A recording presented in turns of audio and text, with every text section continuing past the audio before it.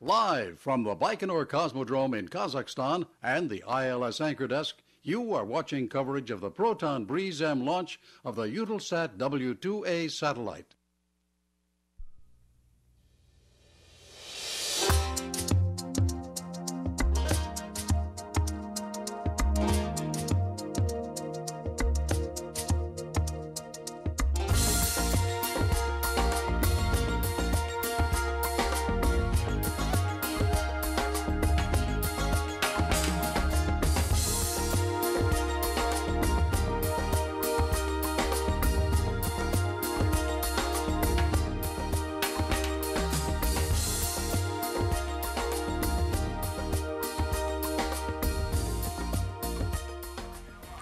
You are looking live at pad 39 at the Baikonur Cosmodrome, Kazakhstan. On the launch pad is the Proton Breeze M rocket with the Eutelsat W2A satellite on board. Final preparations underway right now for liftoff in less than 25 minutes. Hello, I'm Marla Weech, and welcome to the first mission of 2009 for International Launch Services. Today marks a significant milestone for ILS. This is the 50th launch of an ILS commercial Proton to date. Thank you for joining us today for this special launch. Launch is set for 10:24 p.m. Baikonur time here in the Eastern Time Zone of North America and at the ILS Anchor Desk on the East Coast. Launch time is set for 12:24 in the afternoon. Our customer, Eutelsat, and the satellite builder, Thales Alenia, are both located in France, where launch time is set for 6:24 in the evening. Joining me in the studio is Michael Thie, ILS Program Director. This is Michael's first launch broadcast here at the Anchor Desk, but not his first launch campaign by any means. Michael has been with ILS for 3 years and has managed 4 launch campaigns with 2 more new campaigns on his schedule in the next 5 months. Going to be busy. During the broadcast, Michael and I will be monitoring pre-launch activities. Michael will be providing mission and insight update into what's going on at the launch site. Now, Michael, what can you tell us about today's mission? Well, thanks very much, Marla. The mission today is to carry the satellite into space is a fairly standard one. The Proton rocket is a 3-stage booster with a 4th-stage, the upper stage, known as the Breeze M. It will be a little more than 9 hours from liftoff to satellite separation, including 5 burns of the Breeze M upper stage. About a minute after liftoff, the Proton booster will be traveling at greater than Mach 1.5, experiencing maximum dynamic pressure, or what we engineers call max Q. Simply put, this is the point at which the aerodynamic stress on the satellite is maximized. At 2 minutes into the flight, stage 1 separation occurs. Depending on the weather conditions, we should actually be able to witness stage 1 separation. Stage 2 separation happens almost 5.5 minutes into flight. Stage 3 separation occurs 9 minutes and 35 seconds into the flight, and then the Breeze M is on its own to carry out the rest of the mission. The Breeze M engine will ignite a total of 5 times to carry the satellite increasingly higher while lowering the inclination, finally releasing it into a geosynchronous transfer orbit. We plan to follow the Proton's progress through conclusion of the first burn of the Breeze M upper stage. That burn is scheduled to be completed nearly 16 minutes into flight.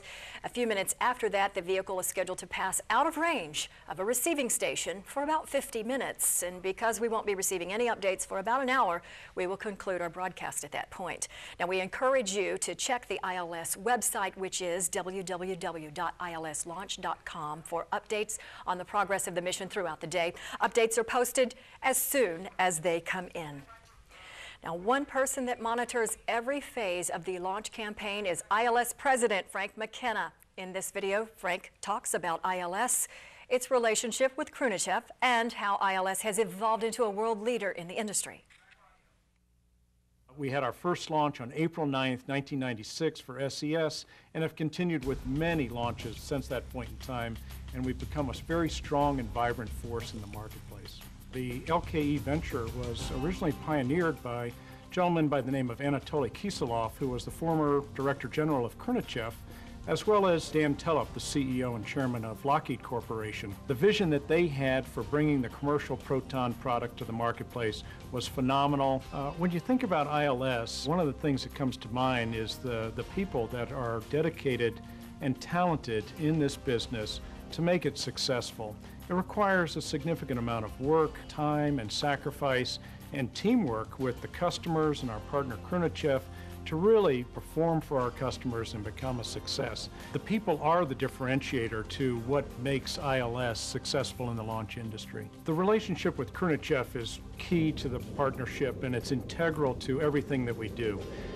They are responsible for the design, development, and production and launch of the Proton launch system, and they integrate very well with the complementary skills that ILS brings to the needs of the customers that are ever-changing and very demanding in the commercial space business. We've pioneered a number of those activities over the last 15 years to create value for those customers for the long haul. Commercial Proton has grown from its initial provision of a competitive alternative to Ariane in the early 1990s to become a strong and vibrant force in the marketplace today, shaping the launch industry in many ways.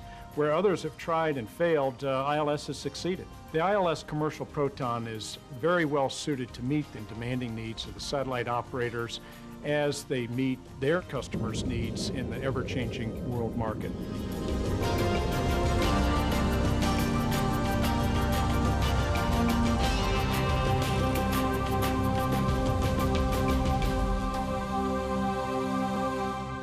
Thank you for joining us today for the Proton BRIS-M launch of the W2A satellite for Eutelsat of France. This is the first mission of the year for ILS and the 344th Proton launch overall. Today's launch marks a significant milestone for ILS, the 50th Proton launch. Proton ranks among the top launchers in the world, and we're very pleased to celebrate this momentous occasion with our longtime customer, Eutelsat. Eutelsat's W2A satellite was built on the Spacebus 4000 C4 platform by Thales Alenia Space. It will weigh almost 6 tons at liftoff and is one of the heaviest satellites ILS Proton has launched to date. The satellite will serve Europe, North Africa, and the Middle East. It also carries Europe's first S-band payload, which will be commercialized by Solaris Mobile, jointly owned by Eutelsat and SES Astra. Whether you're watching us on television or via the web, in France or in the United States, or if you're with our group watching the Proton live at the Baikonur Cosmodrome, we're very pleased that you've joined us for the 50th Proton launch. As we always say, go Proton, go BRIS-M, go W2A.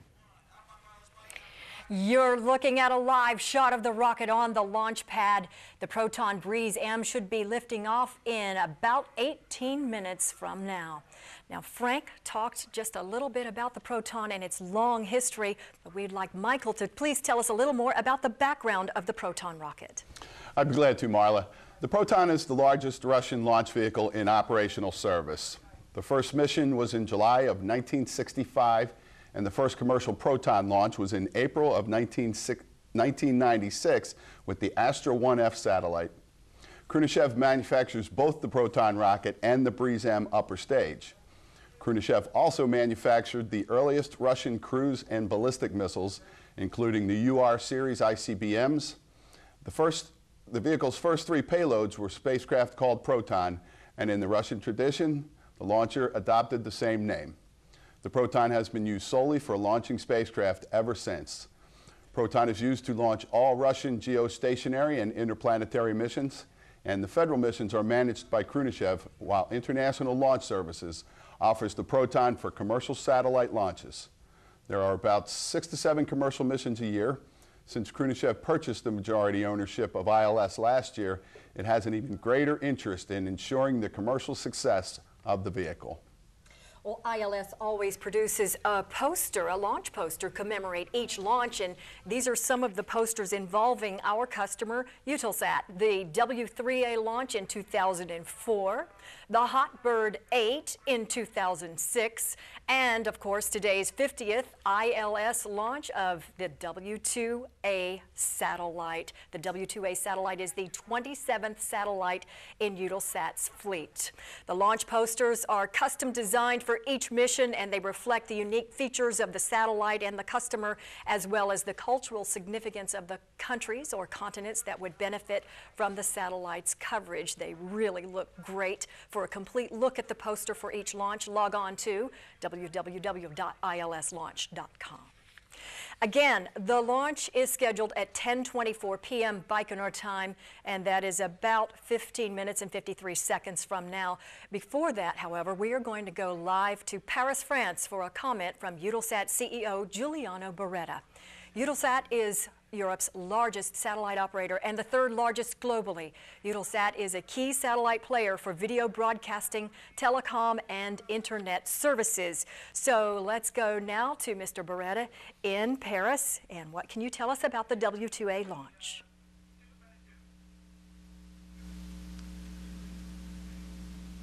Thank you, Mara. In this period, Eutelsat is always on the launch pad.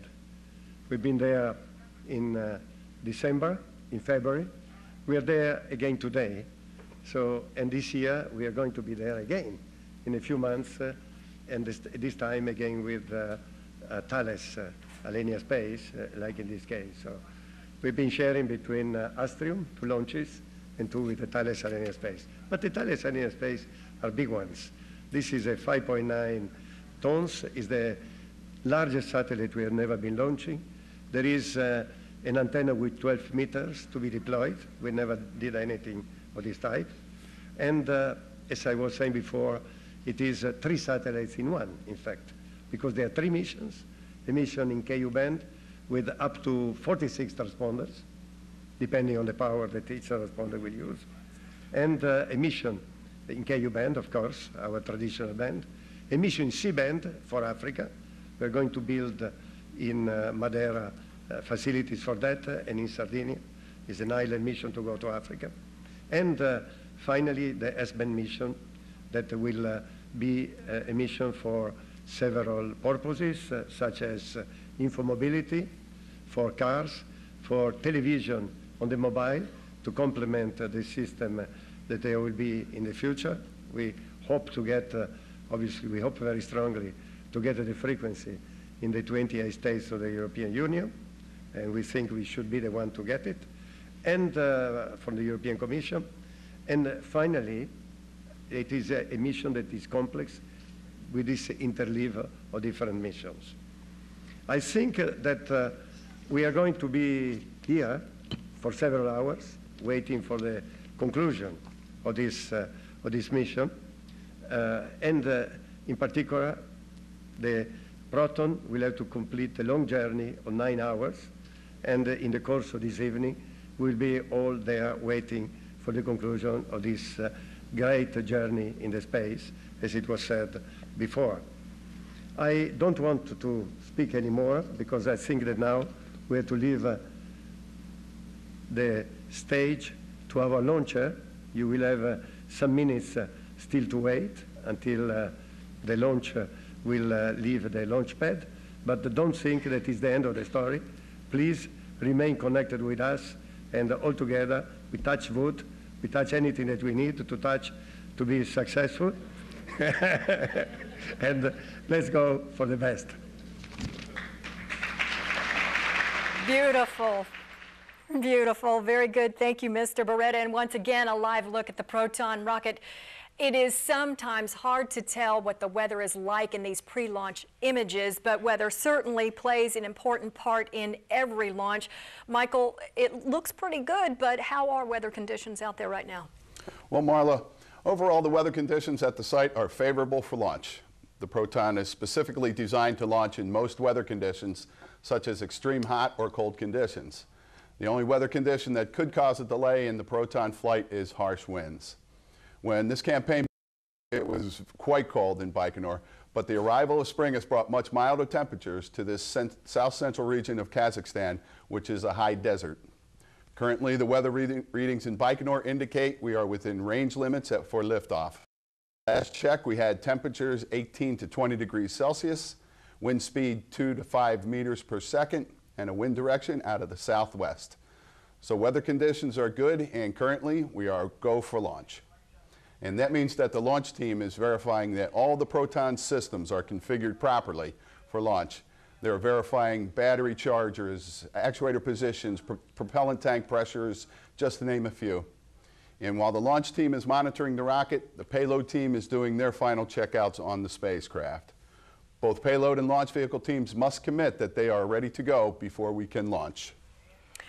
We are about 10 minutes and 54 seconds away from liftoff. So, Michael, tell us a little more about the launch site itself in Baikonur.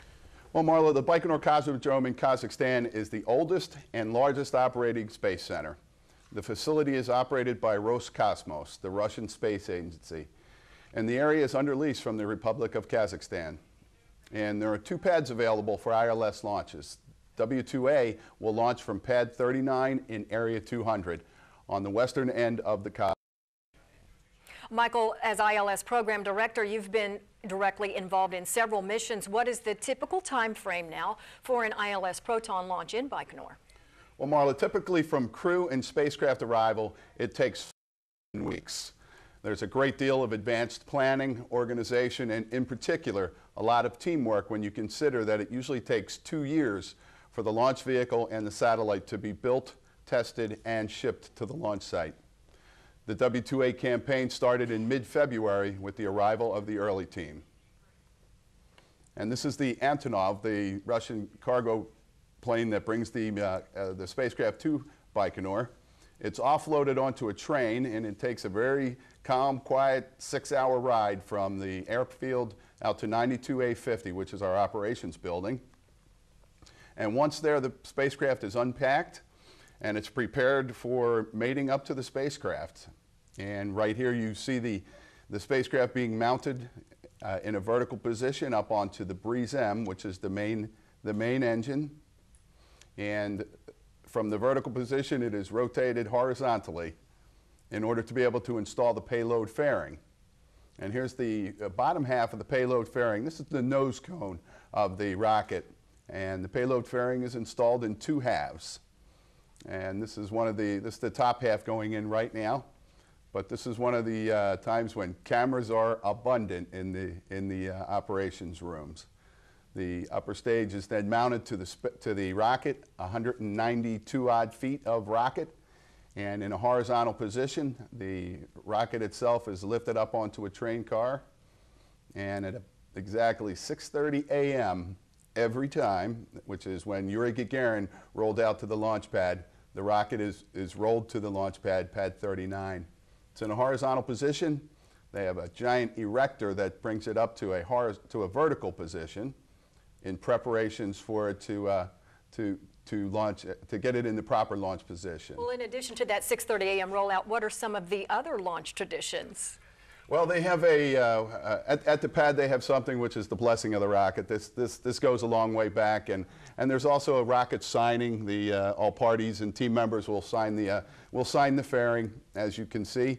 And there's a great photo opportunity for all the parties involved. Proudly putting their signature on their product. All right, Michael, thank you. Don't forget, you can get mission updates on our website, www.ilslaunch.com. You will find photographs and descriptions of the mission traditions, the blog, the mission overview, and the latest news release about the mission. Now, from the homepage, click Read More under the current launch, and you will see the mission control page. This is where we will post the status updates when the broadcast is over. The photographs and blog entries posted on the website give a personal glimpse into life at the launch site, and each entry is written by one of the ILS team members on the site. If you live in the United States or Canada, you can also get updates by calling the ILS launch hotline at 1-800-852-4980. Again, that is 1-800-852-4980. Again, let's take another live look at rocket with liftoff scheduled about 6 minutes and 54 seconds from now. And let's also take a moment to see what will happen as the Proton carries its satellite payload toward orbit, as outlined in this mission profile video. The following profile details the important events of the mission using nominal times. 1.75 seconds before liftoff, stage 1 engines are ignited and the Proton roars to life.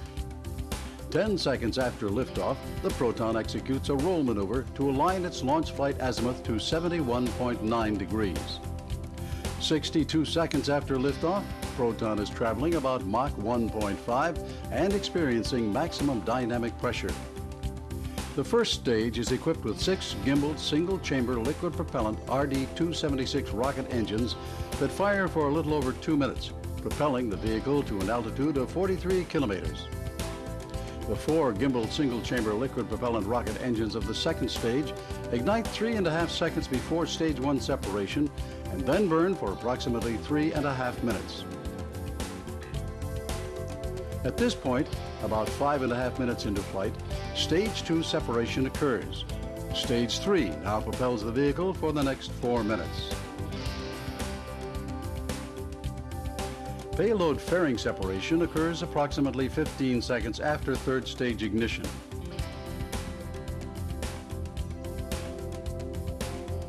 About 9 minutes and 35 seconds into the flight, stage 3 separates from the Breeze-M upper stage. 11 minutes and 39 seconds into the flight, the Breeze-M now ignites for the first time during the mission.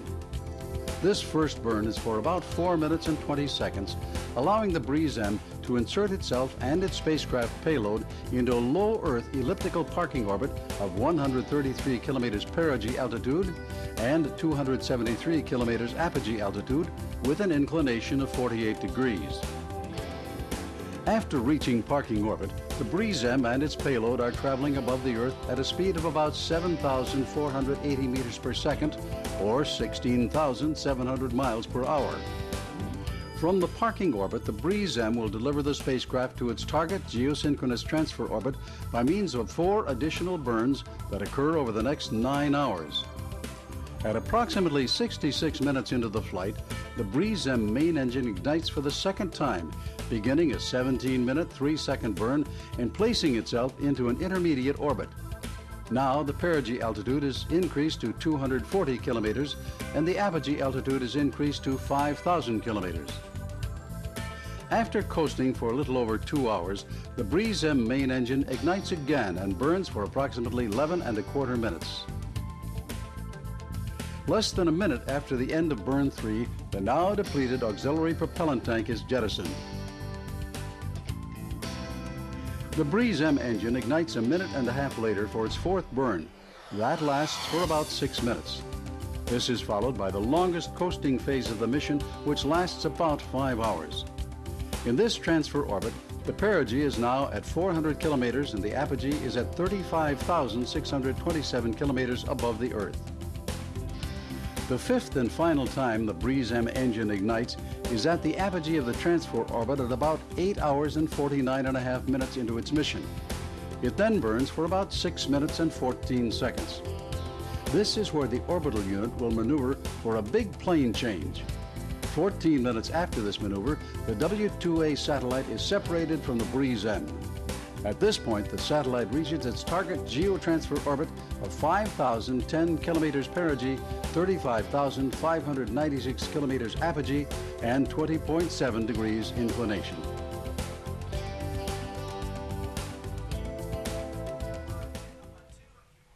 We are now back live at the ILS anchor desk. Michael Thie, ILS Program Director. The launch is just minutes away. What are the final steps being taken at the launch site? Well, Marla, the launch team is basically completing its final checks and preparations. That includes checking a variety of things: electrical connections, battery interfaces between the rocket and the payload, and a final look at the weather. About 10 minutes ago, the spacecraft signaled that it was ready to go, followed by a similar signal at T-5 from the Proton's first 3 booster stages. Then at T-2 minutes, the Breeze-M upper stage is polled by the automatic sequencer to give the last go command prior to liftoff at T-0. Right now, the vehicle appears to be in positive condition for liftoff. Before we listen to the flight's progress from Baikonur, I want to point out to all viewers that now and for the first few minutes after liftoff, we'll be watching the action from Baikonur in real time. As the Proton travels easterly downrange, however, our viewers will notice some time lags between the actual flight and the display of those events and in the commentary. The reason behind this delay is that as Proton follows its pre-programmed flight path, it will pass out of range of the Baikonur receiving stations. At this point, signals are received by stations downrange and transmitted back to Baikonur. This may cause some short delays. Now, as we sit and watch the rocket out in Baikonur, we're at T-1 minute and counting, And the different teams are in different areas of the Cosmodrome. Certain folks are at the 4102, which we call our control room. I'm not used to seeing this view because I'm usually down in the bunker, which is off to the right of this picture and underground, monitoring the launch campaign with the Russian program director, who in this case is Vladimir Bronfman. And there's a lot of crossed fingers. People that aren't directly associated with the launch campaign right now are sitting out by the hotel. It's dark and it looks clear, and it looks like just a perfect night for a launch. And we're at T-minus 20 seconds and counting.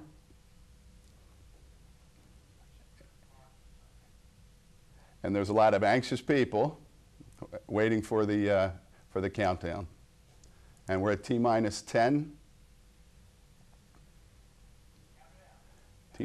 T-minus 5, 4, 3, 2, 1.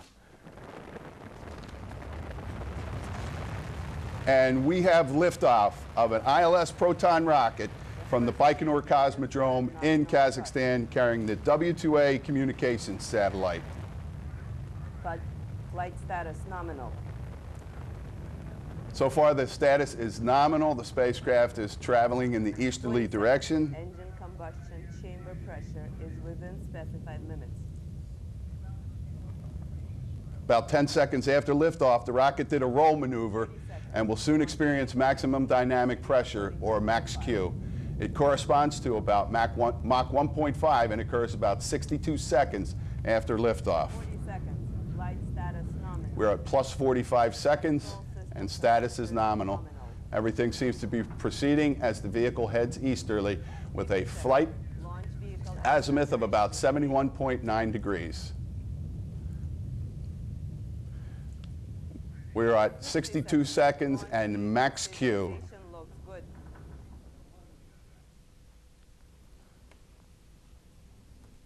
We'll be coming up shortly on first stage separation from the second stage, and we're fortunate we're going to be able to see it with the clear evening.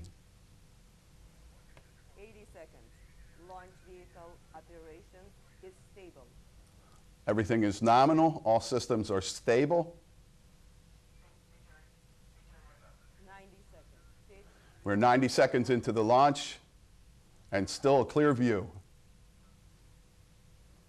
And in approximately 1 minute and 59 seconds, we should be able to see first and second stage separation. 1 minute 55. Everything is nominal. And there's second stage separation. 120 seconds. We have second stage engine ignition. We have confirmation of first and second stage separation. The second stage engines actually ignite while still attached to the first stage, and the exhaust from these engines escape through the open grid work between the two stages.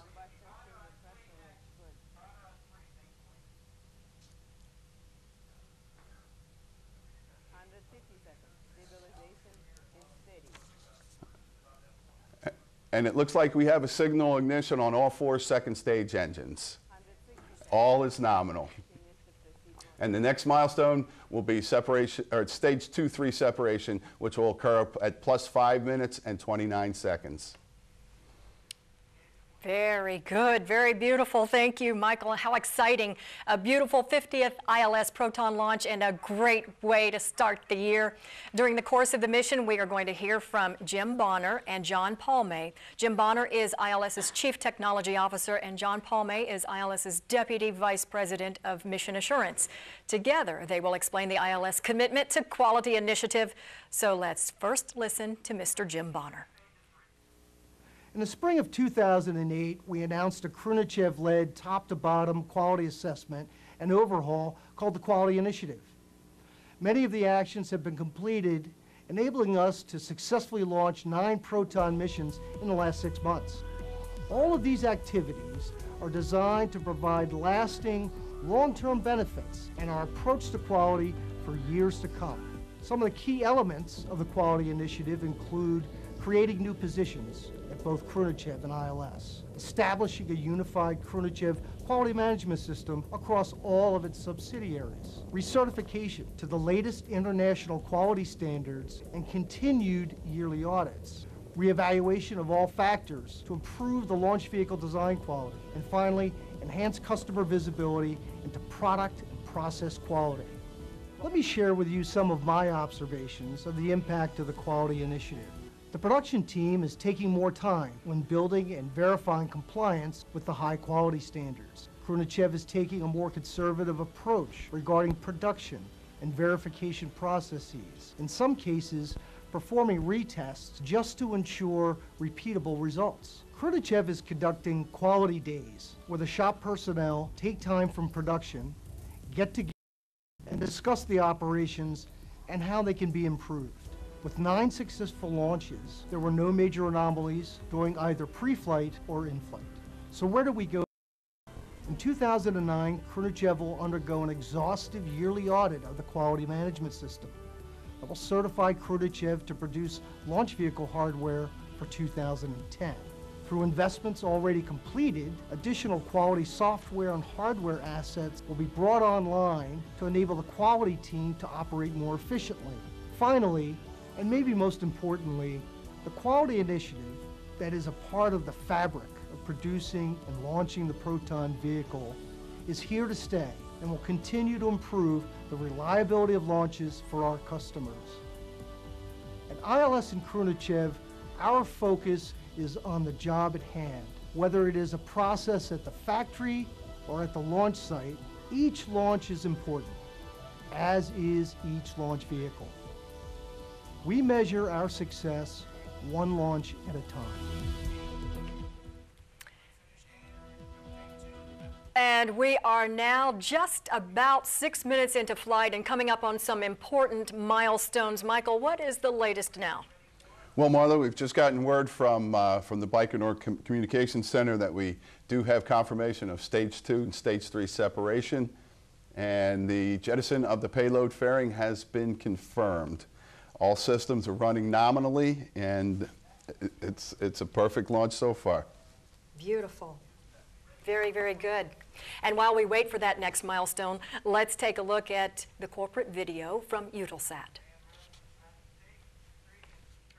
W2A, Eutelsat's latest satellite, will accompany the development of resources at 10 degrees east. Delivered by Thales Alenia Space, W2A will replace the W1 satellite at 10 degrees east, where it will have a design lifetime of more than 15 years. 10 degrees east is one of Eutelsat's long-standing orbital locations and a key position for data and professional video networks. W2A will more than double the amount of Ku band available at this location, while also boosting the fleet's C-band capacity for services across Africa. The satellite will also feature an innovative S-band payload, the first in Europe, enabling delivery of mobile, multimedia broadcast services directly onto user mobile terminals and vehicles. The Ku band payload will provide up to 34 transponders connected to an enhanced wide beam footprint, serving Europe, North Africa and the Middle East. Up to 15 Ku band transponders will be connected to a second beam, serving Southern Africa and Indian Ocean islands, and will enable interconnectivity between Africa and Europe. The C-band payload of 10 transponders will provide pan-African coverage, extending to India and parts of Asia, as well as Latin America for broadband and telecommunications services. The S-band resources, targeted over Europe, will open up a new generation of data and mobile TV services, linking satellite and terrestrial networks. In urban areas, widely deployed terrestrial transmitters will take over from satellite for urban canyons and indoor reception.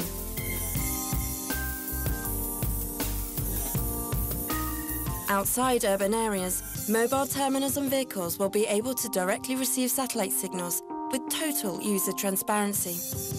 These S-band satellite resources will be commercialized by Solaris Mobile, a joint venture created by Eutelsat and SES Astra. W2A, delivering triple band capacity for data and professional video markets, and introducing mobile TV services via satellite.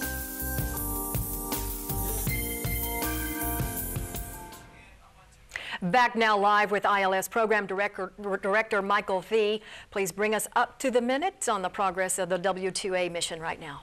Sure, Marla, I sure will. As mentioned, we did have payload fairing jettison, and we're approaching the shutdown of stage 3 from the upper stage, and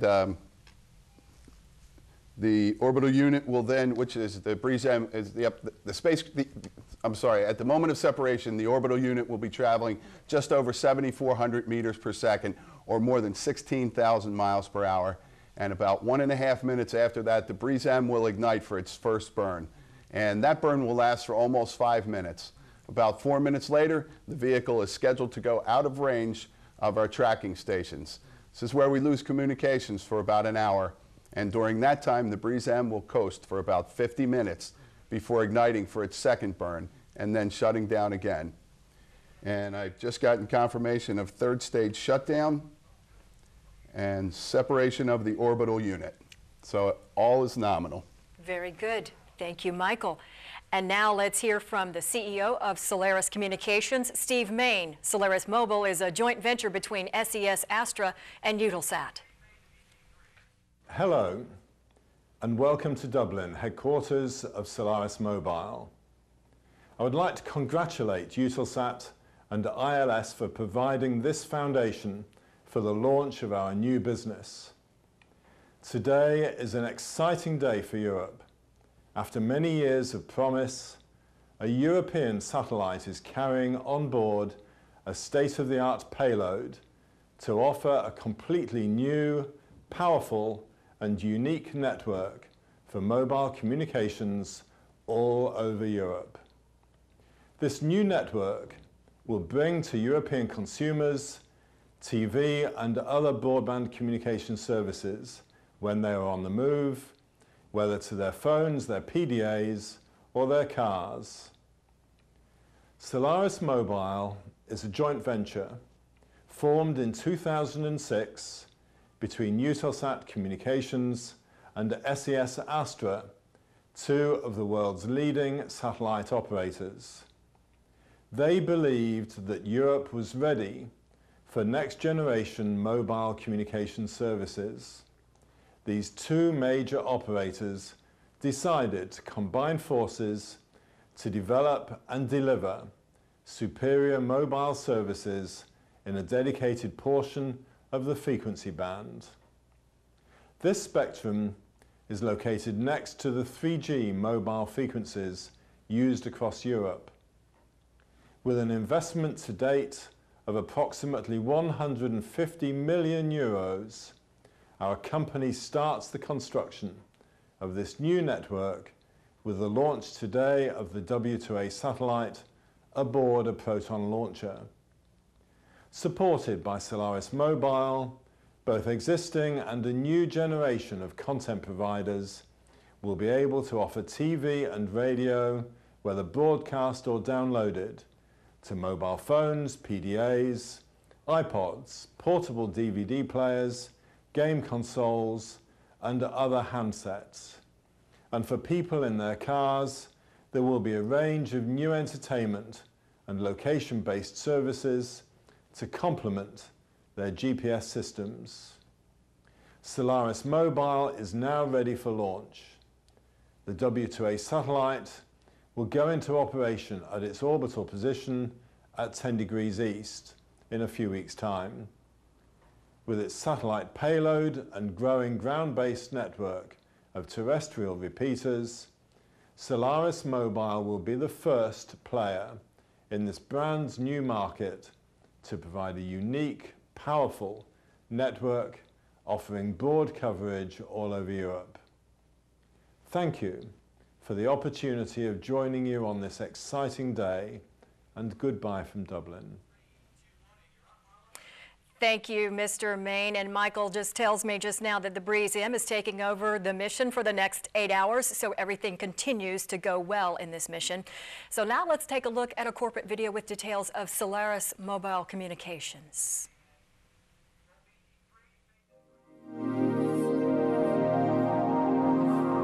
In early 2009, Europe will benefit from the launch of mobile satellite services. The W2A satellite will carry into space the first S-band payload serving Europe, ordered by Solaris Mobile, a joint venture between Eutelsat and SES Astra. For the first time in Europe, terrestrial and satellite networks will operate together using a common frequency band in a single network, which will be totally transparent for users. In urban areas, widely deployed terrestrial transmitters will take over from satellites for urban canyons and indoor reception.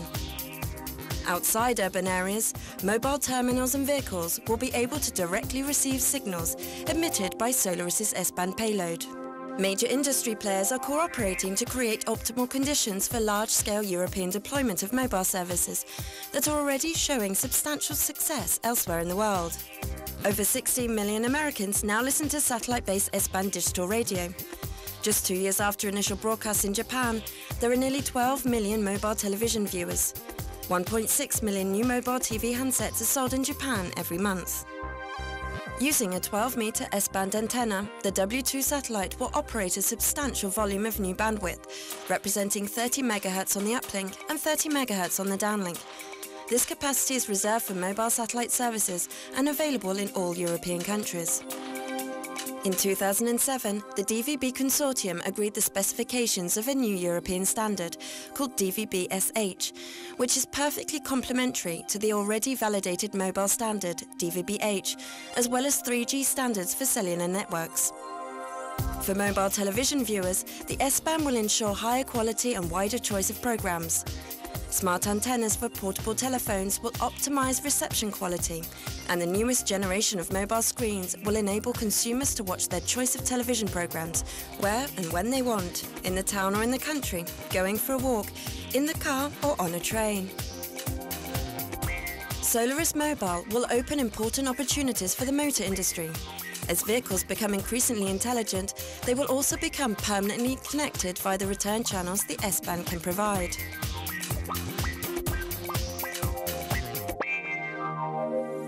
On the safety side, with automatically or manually activated emergency alerting systems, it will be possible to advise on the nearest recovery service in the event of a breakdown. Interfaced with Galileo or GPS systems, cars will also be able to automatically pay motorway tolls, while passengers make hotel reservations. Cars will also present invaluable sources of information. For example, it will be possible to monitor traffic flows by collecting travel speeds or pollution indexes from vehicles. On the return link, the spectrum will be used for delivering real-time information. The S-band will also give authorities a secure communications network that can operate even in extreme conditions for emergency situations. The S-band offers tremendous development potential for a wide range of sectors. Terminal manufacturers, the automotive industry, network operators from telecommunications to motorways and content providers. The arrival of Solaris Mobile in 2009 will herald the opening of a new space for telecommunications in Europe. Time now for another mission update. Checking back in with Michael Thie. What is happening at this point? Well, thanks, Marla. As you mentioned earlier, the BRIES-M has now taken over for the next 9 hours of the mission, 8.5 to 9 hours of the mission, and presently we have received confirmation of our main engine startup, and we're waiting for confirmation of the first burn cutoff, which was to happen after 4.5 minutes. So everything is operating nominally at this stage. All right, very good. Thank you, Michael. And as Michael indicated, we are at the point in the mission now where BRIES-M, or the upper stage, is just getting started. A total of 5 burns will be required before we get to spacecraft separation. Now let's view the corporate video and message from Renaud Sesnek, CEO of Thales Alenia Space.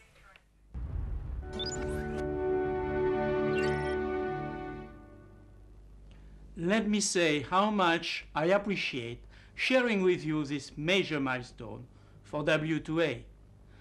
W2A represents a revolution for European satellite mobile communications. Since the 90s, Thales Alenia Space has been Eutelsat industrial partner, and we have had the chance to be regularly challenged in order to support Eutelsat's visionary approach. Once again, with the W2A satellite, we have the opportunity to take up a new technological quest. W2A is indeed a real technology breakthrough. With a 12-meter S-band antenna, a payload power of about 12 kilowatt, and a mass of 6 tons, it is one of the most powerful European satellites, boosting Eutelsat's Ku-band and C-band capacities. W2A will carry Europe's first S-band payload. And this is a major innovation, paving the way to new services and opportunities. Commercialized by Solaris Mobile, it will be the first European system designed to broadcast video, radio, and data directly to mobiles and vehicle receivers anywhere on land, at sea, and in the air. Eutelsat's vision in integrating the S-band frequency opens tremendous new market opportunities. I am delighted that the excellent cooperation set up between our teams culminated in this milestone. Along with the Thales Alenia Space teams, I would like to congratulate Eutelsat, Solaris, and ILS, which is, by the way, celebrating its 50th launch today. At Thales Alenia Space, we are honored to be Eutelsat industrial partner and very proud to bring our contribution to this new satellite generation, to be part of this revolution.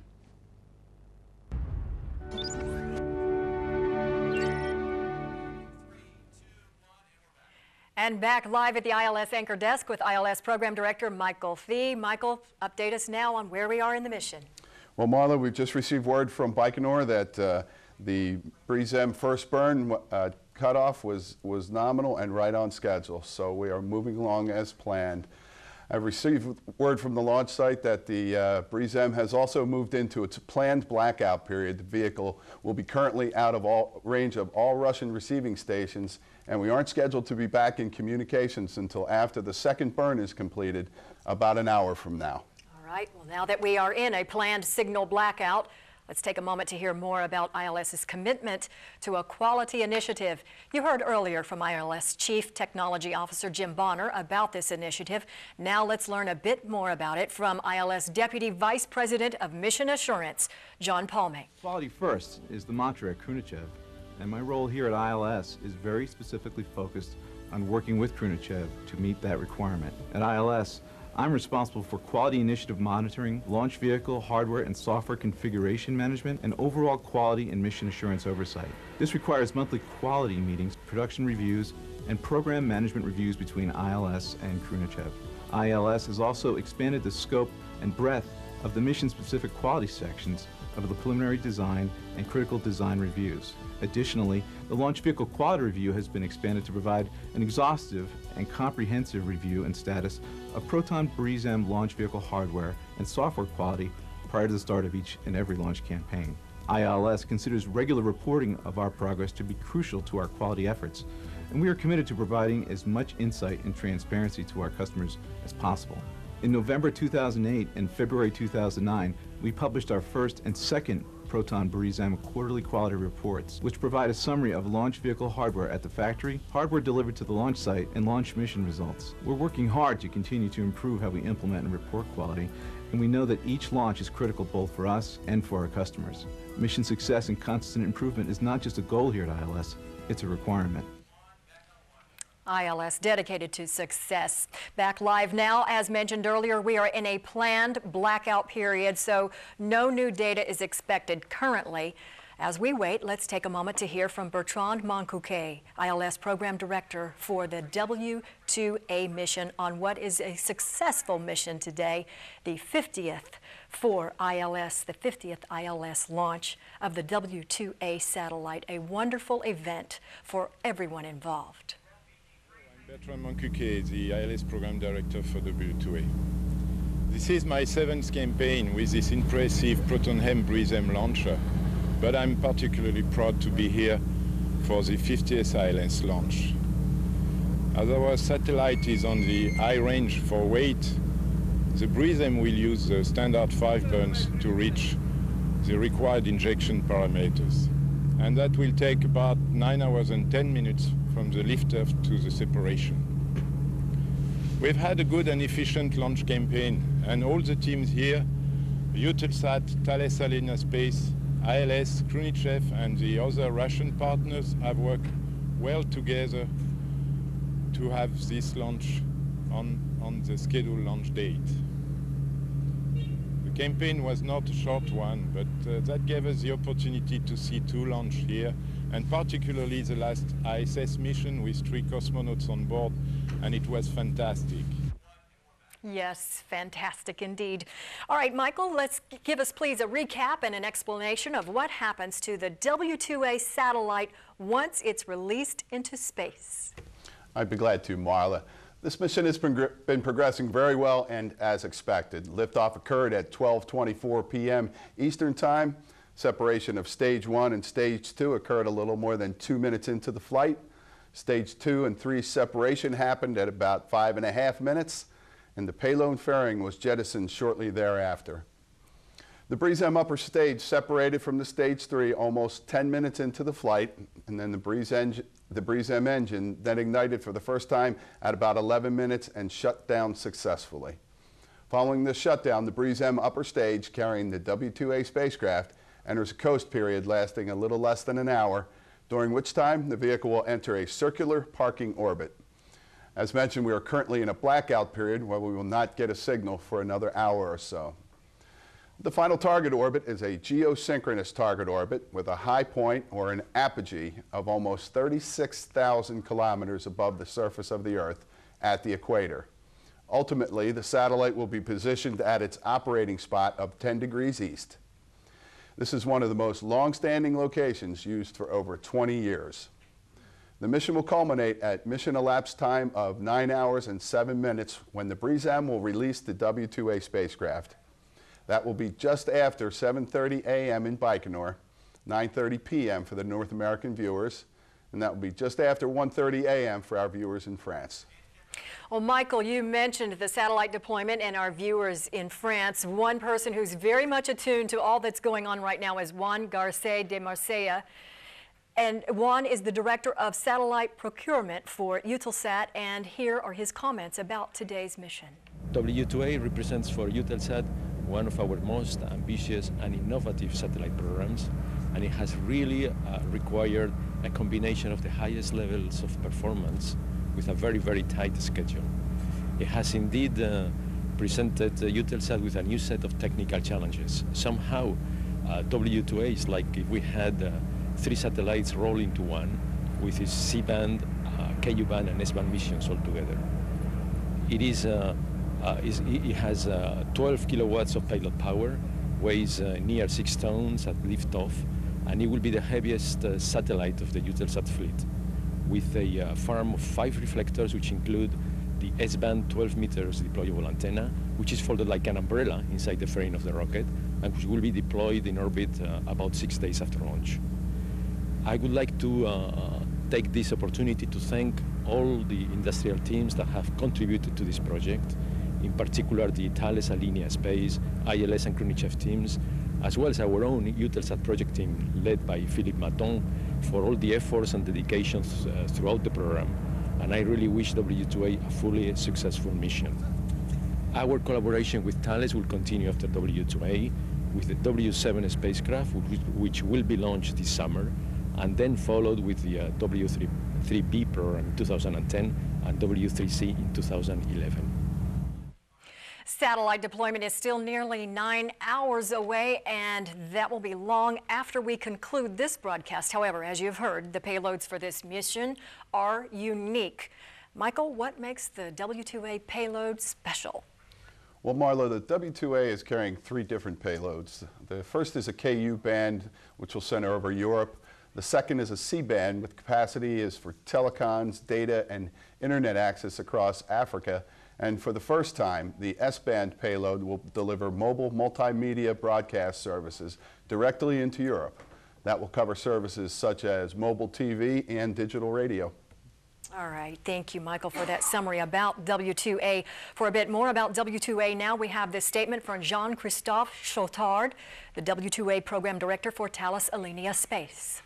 This program demonstrates that Thales Alenia Space can overcome tough challenges, such as delivering a spacecraft like W2A in 28 months since mission definition.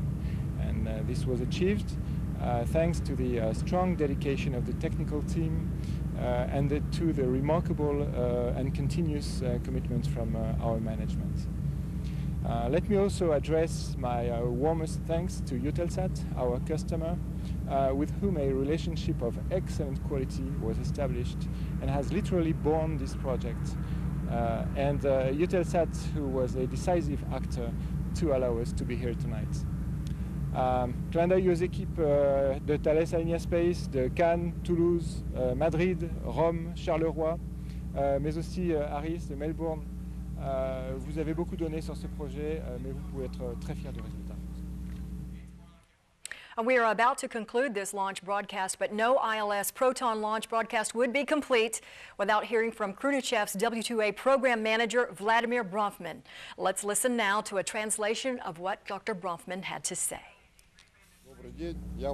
Good afternoon. My name is Vladimir Bronfman. I am the W2A Spacecraft Launch Program Director on behalf of the Khrunichev Space Center. Our collective, consisting of 35,000 people, has been working really hard for 1.5 years to make this launch possible. We have manufactured the hardware and completed all the required tests. Their results satisfy both the international and national standards of the countries participating in this launch. We are very grateful to our customer, the Eutelsat, who had entrusted their ambitiously sophisticated satellite to our Proton M launch vehicle. We are proud of our lasting cooperation with our French colleagues from Thales Alenia Space, and this is our 50th anniversary launch performed in cooperation with the ILS. There's only one last effort left to be made, and we are fully ready to make it. It has been an exciting mission so far, and as we had planned, we are going to wrap up our launch broadcast since no new data will be available for the next hour. And as we do so, I would like to thank our expert, Michael Fee, ILS Program Director, for being with us today and keeping us informed on the mission. Michael, what is next for the ILS missions? Well, as we mentioned, it's going to be a pretty busy year for ILS. Our next mission is Protostar 2, and the launch date is tentatively set for mid-May. And this is a launch for Protostar Limited and Indovision, our customer. Very good. All right, and remember, you can stay up to date on the W2A mission and by visiting the ILS website, which is www.ilslaunch.com, or in the U.S. or Canada by calling the ILS Launch Hotline at 1-800-852-4980. And we have seen some exciting things today from Paris, from Baikonur, and from the ILS launch desk. And so this is a live shot right now, an exciting moment for them in Paris as well. Again, confirmation of spacecraft separation is expected just before 10 p.m. Eastern U.S. time tonight. This concludes our live coverage of the ILS Proton Breeze M vehicle with the W2A spacecraft for Eutelsat and Thales Alenia Space. I'm Marla Weech. On behalf of the ILS team and our partners and customers worldwide, thank you again for joining us for the 50th ILS Proton launch. We now would like to leave you with one more spectacular look at the liftoff of the Proton rocket with the W2A satellite on board.